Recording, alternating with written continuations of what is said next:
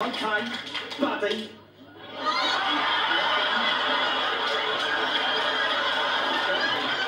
Don't, Stephen! Punch me on the nose. But what's she doing here? I thought she was going away for the weekend to her parents. She was, but there was a rail strike. Cassandra? Yeah, I think you're right. Should be as good as gold. Rodney's a bit of a charmer on the quiet. Now he knows how to handle situations.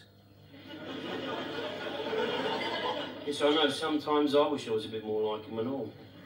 Yeah. Oh, Albert, he's feeling much better now. Yeah? Oh, didn't you hear? He got a whack on the head. I don't know. The strangest thing, he was lying in bed last night. When all of a sudden a rock came flying through the window. And it caught him a glancing blow on the head. Don't know, it's a mystery. No mystery to me. Bloody Gobbo's done it. They should be locked up. That's right, Unc, that is absolutely right, yeah. Tell her what happened to Boyce and Mike when they was walking home from the nightclub. Yeah. What was that? Someone chucked a suitcase through a window. Caught Mike right on the shoulder.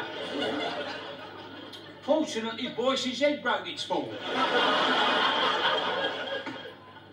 It's a terrible old world, isn't it, eh, sweetheart?